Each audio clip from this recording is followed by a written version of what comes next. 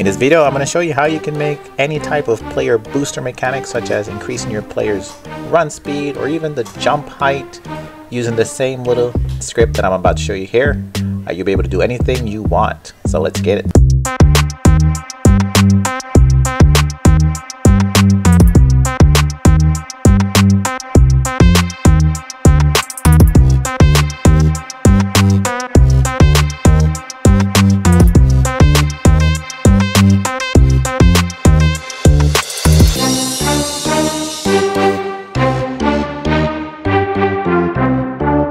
So let's begin the video by showing you how power-ups work, and then we'll make one. Let's go ahead and we'll click play.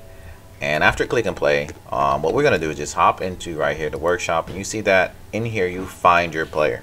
So every player that joins your game, you'll find them in here. Of course, we're in Roblox Studio, so no one will actually see this stuff.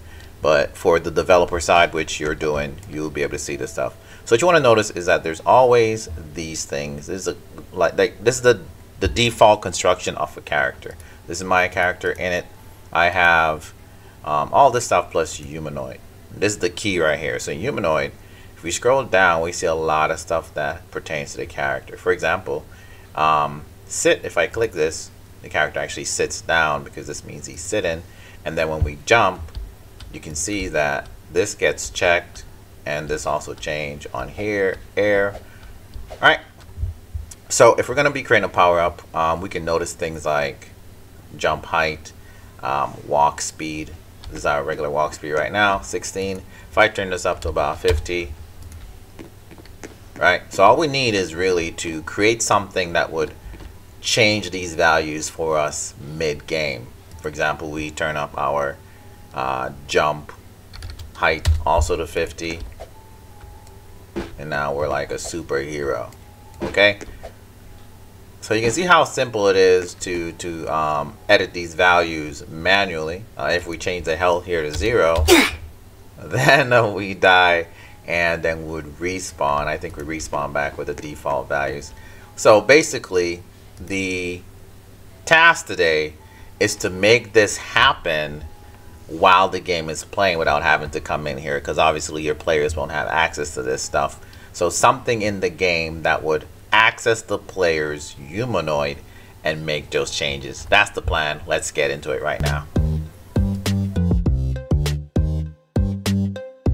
Alright, let's make a power-up so that when we touch this power-up, we'll gain a humongous amount of speed.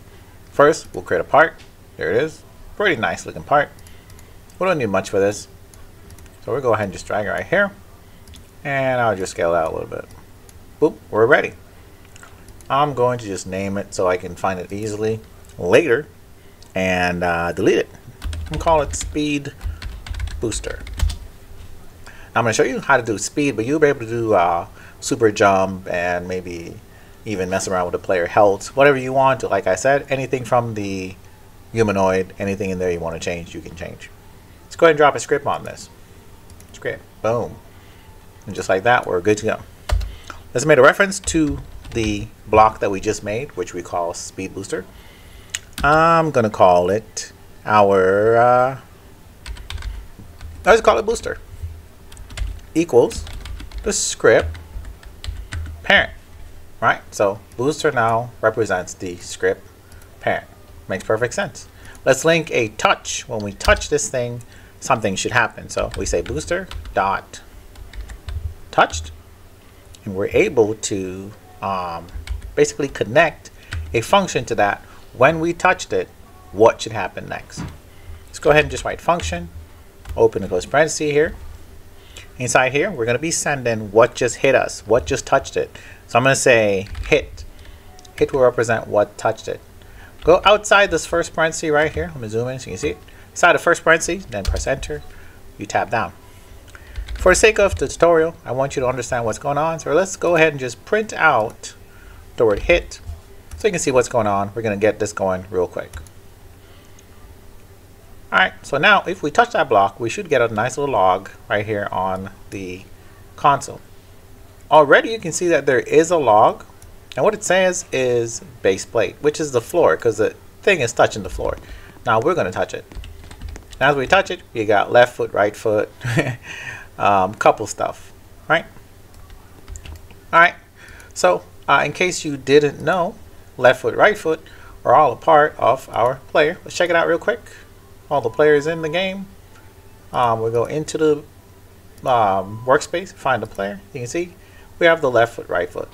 But the parent object is your player, which means if we go back into our script here, we can print the parent object, and then that will only give us the player's name, which would be my name. From there as well, we can go to the humanoid, which will be spelled with a capital H, humanoid. Right, and then from there we can go to the different elements that we saw that the humanoid had. Let's try one. I don't recall exactly how it's spelled, so let's check it real quick in case you don't remember either. Go in here, find our player, find the humanoid, and the thing we want to change would be, let's say, walk speed. We see the capital W, capital S, walk speed. All right, let's do it. So now in here, when the player touches it, we check the hit parent. We're in the humanoid. I should be able to say walk speed and set that value to something higher than it was before. For example, I'm going to go with 80. That would be a lot. Well, let's find out if this works.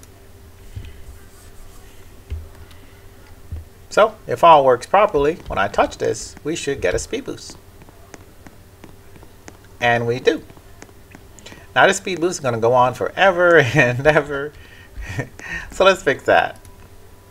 What we could do is a simple thing here. Make the speed boost happen, then have it do a little wait for maybe 5 seconds or whatever the case is, and then set this humanoid back to the default speed of 16. Let's check it.